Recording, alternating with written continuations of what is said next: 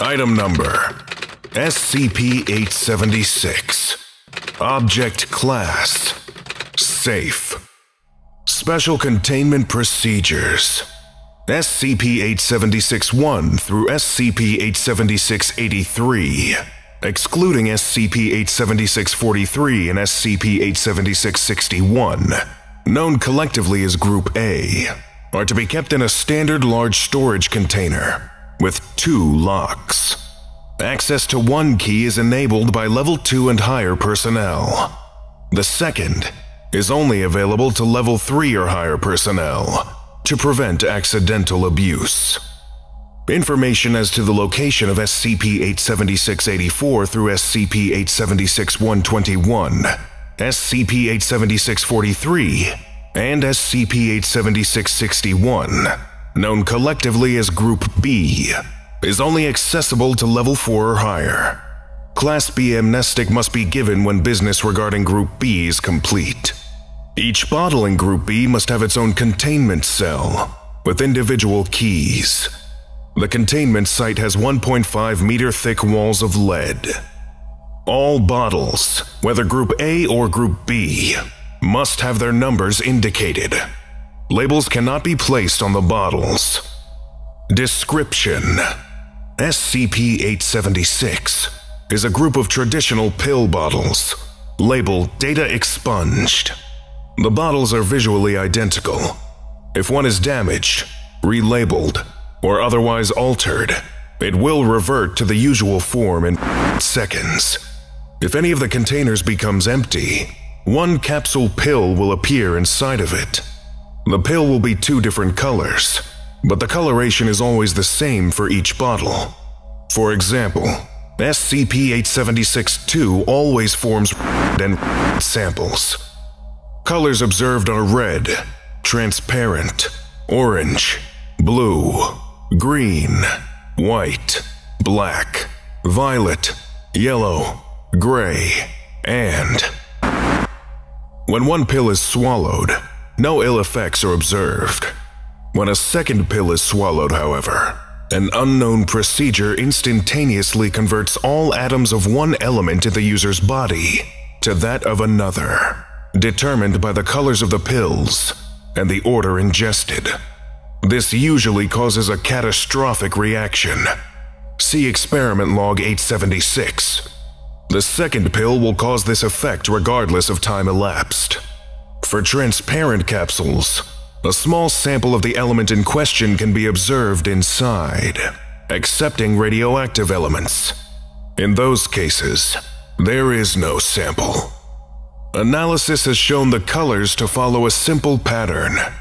If the atomic number of protons, for the corresponding element is divided by 11, and the remainder taken, one can match up the quotient and the remainder to 2 colors. For example, a remainder of 6 will invariably have a purple-sided pill. Therefore, purple means 6. Refer to the table to determine which number means which color. Data Table Expunged. Unfortunately, a red and white pill is indistinguishable from a white and red pill. For this reason, it must be recorded which of the bottles the pill came from. When replacement occurs, the new molecules are usually highly unstable. Spontaneous combustion is common. For combinations that avoid this problem, nitrogen to phosphorus for example, death is immediate, due to complete body chemistry failure. In rare cases, the effects are beneficial, but this is always because of the replacement of elemental toxins. The newly formed element always has the most stable number of neutrons. Uranium extracted from test subject cadavers is entirely depleted. Addendum: Experiment Log 876. Experiment Log 876-A1. Date. Procedure: D-Class personnel instructed to swallow 1 pill from SCP-876-1, hydrogen, followed by one from SCP-876-2, helium. Results: instant explosive decompression, spreading mass amounts of dust. No organic material discovered in the debris, but small amounts of graphite and found. Experiment log 876A2. Date. Procedure: D-Class personnel instructed to swallow 1 pill from SCP-876-2, helium, followed by 1 from SCP-876-1, hydrogen. Results: no effect. Experiment log 876A3. Date. Procedure: D-Class personnel instructed to swallow 1 pill from SCP-876-18, argon, followed by 1 from SCP-876-1, hydrogen. Results: subject lapsed into a coughing fit. Hydrogen content of surrounding air found to be increased post-experiment. Notes: it apparently treats the contents of the victim's lungs as part of the body. Dr. Experiment log 876A4. Date. Procedure: D-Class personnel instructed to swallow a small steel ball bearing. Following that, D-Class was instructed to swallow 1 pill from SCP-876-26, iron, followed by 1 from SCP-876-79, gold. Results: subject immediately collapsed and expired, as expected. Dissection of the stomach revealed the steel ball to have converted into a gold-colored ball. Notes: this also works for the stomach contents. Dr. Experiment log 876A5. Date. Procedure 1. D-Class personnel anesthetized and the stomach cut open. 1 SCP-876-1 pill, hydrogen, added to the stomach and observed. Result 1. The pill did not dissolve in stomach acids. Procedure 2. Robotic arm used to lift SCP-876-2, helium pill, and insert it into D-Class's stomach. High-speed camera used for observation. Result 2. Both pills disappeared approximately 0.01 seconds before conversion and the resulting explosive decompression. Experiment log 876A6. Date. Procedure: pill extracted from SCP-876-1, hydrogen, then bisected with a laser. Results: small puff of yellow flames, signaling a reaction between hydrogen and oxygen. Experiment log 876A7. Date. Procedure: pill extracted from SCP-876-92, uranium, then bisected with a laser. Results: Geiger counter detected no amount of uranium in the pill. Notes: why does it only do this for radioactive elements? Look into it. Dr. Experiment log 876A8. Procedure: 1/2 of pill used in experiment 876A6, welded to 1/2 of pill used in 876A7. Resulting capsule is similar in appearance to pills from SCP-876 and SCP-876. D-Class personnel instructed to swallow the gold ball from 876A4, followed by a capsule from SCP-876-79, gold, and then the new pill. Results: D-Class doubled over in pain and promptly fell unconscious. Geiger counters detected a concentrated source of radioactivity inside D-Class, suggesting data expunged. Notes: that's certainly interesting.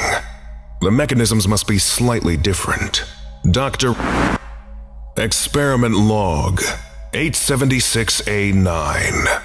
Procedure: 1 pill from SCP-876-40, zirconium, and one from SCP-876-80, mercury, placed side by side, colors aligned. Capsules are visually identical, colors red and both pills placed under a microscope. Results: despite extensive analysis, no difference between the pills could be visually determined. Identities of pills were not recorded. Notes: pay attention to which one is which next time. Dr.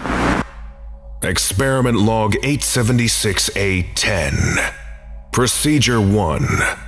Unidentified pills from Experiment 876A9 were weighed. Result 1. Significant discrepancy in mass.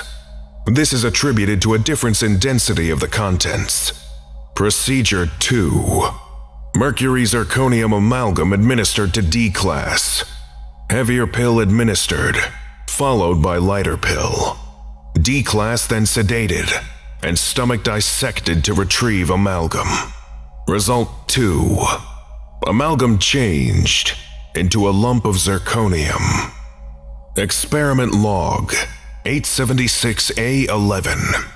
Procedure: 1 pill each from SCP-876-71, lutetium, SCP-876-75, rhenium, SCP-876-37, rubidium, SCP-876-57, lanthanum, SCP-876-62, samarium, SCP-876-78, platinum, SCP-876-64, gadolinium, SCP-876-49, indium, SCP-876-72, hafnium, SCP-876-76, osmium, SCP-876-60, neodymium, SCP-876-48, cadmium, and SCP-876-23, vanadium, are extracted and bisected with a laser. Result: the samples of lutetium, rhenium, rubidium, and lanthanum are pure Lu-175, Re-185, Rb-85, and La-139. The platinum sample showed no PT-190, and the samarium sample showed no SM-147, but contains the less radioactive SM-148, as well as other naturally occurring isotopes. All other samples are consistent with terrestrial composition. Notes: apparently there is an upper limit to which the pills define an isotope to be radioactive, currently estimated to be 1,013 years. Dr. Lesson complete. If you missed the previous orientation, go watch SCP-875, War Criminals, right now. Or for the complete course, watch this playlist.